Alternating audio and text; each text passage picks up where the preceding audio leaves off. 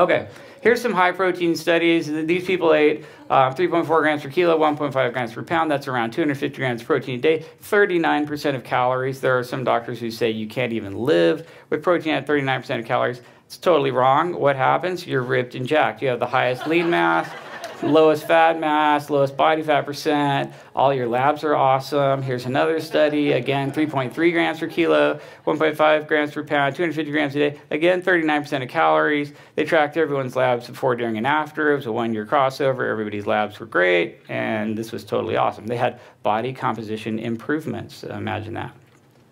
Here's some crazy Korean bodybuilders who ate over 400 grams of protein a day, 4.3 grams per kilo. They tracked all their labs. Everything was perfect. Their blood sugar was normal. They had insulin level of 2, which is pretty awesome.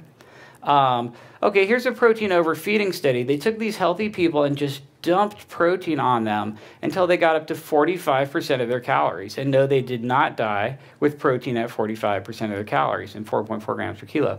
Instead, what's really interesting is they looked at their diet before, looked at their weight and their body composition before, dumped what ended up being 800 calories of extra protein on top of their diet, and their fat mass went down.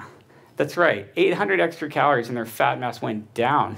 Does that invalidate calories in, calories out? No, it doesn't, because their lean mass went up and their energy expenditure went up, but their fat mass went down. So what that does to calories is make them basically stupid and pointless when you're talking about protein.